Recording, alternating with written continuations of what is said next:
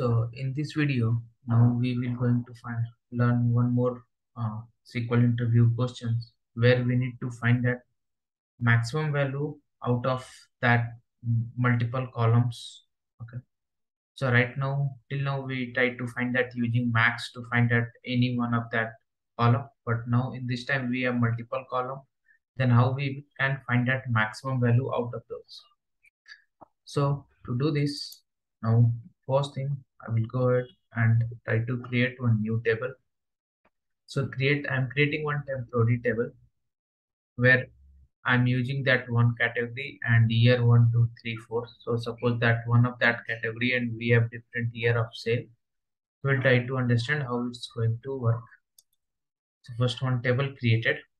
So now if I go ahead and try to see that value of this table,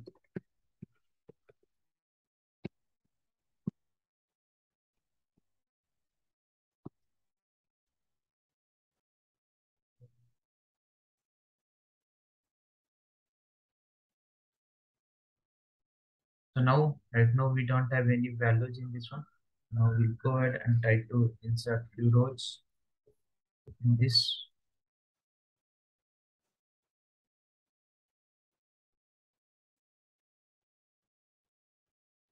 Execute this one. So now two rows got inserted. I will go ahead and comment this. Now if we execute, we can see that two rows are there.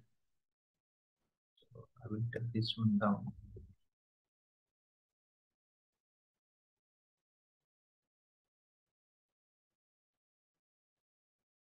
So now in this table, we have now two rows, one category with the car, another one with the bike, and we have different columns. So now we need to find that in car, what is that maximum sale? Okay. So year 1, 2, 3, 4, which year we have that maximum? What is that maximum sale out of this? So if you look for the car, we have 400, and if you go for the bike, then we have 900. So we'll try to find it out this one. So what we can do, we can go ahead. I will test that. So first I will execute and then I will explain how it's going to work. So now we can see that we are getting for car 400, for bike 900. So before going to there, I can go ahead and insert in car, or we can insert one more. I can put that car one, and I can put here 1000. Okay, and then I will go ahead and try to execute this one. So now if we go ahead and execute, we have, oh, okay, my bad. I need to remove this and then need to insert it. Okay, so one dog got inserted here. Now if I go ahead and execute this statement, now we can see that for car one we are getting that 1000. So irrespective of that columns, we are getting that value is here. So now we need to try to understand that how it's going to work.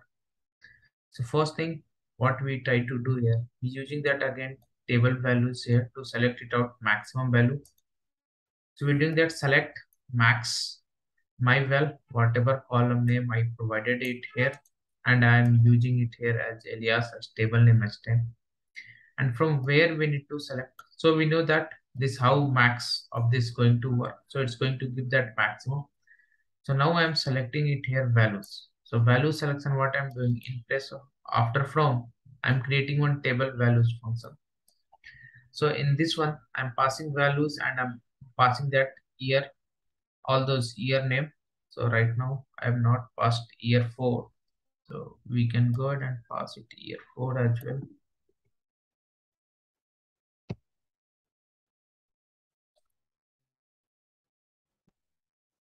Year 4.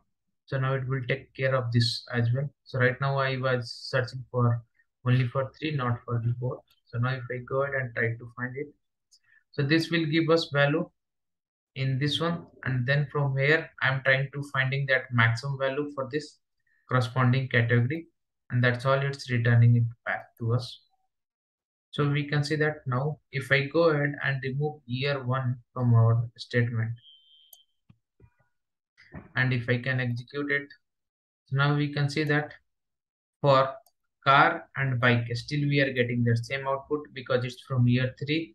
But for car 1, since it was year 1, we have not included in our table values here. So now we are getting 400 and 400 come from year 3. So in this way, if we can go ahead and remove on the year 3, then we will get that output out of except 3, 1, 2, and 4. So if we can see first one, 4, 300 is maximum. If we go to second bike, 700 is maximum. If we go to car one, so 1000 is maximum. So it's going to display in this one, in this way. So I hope you understand this video.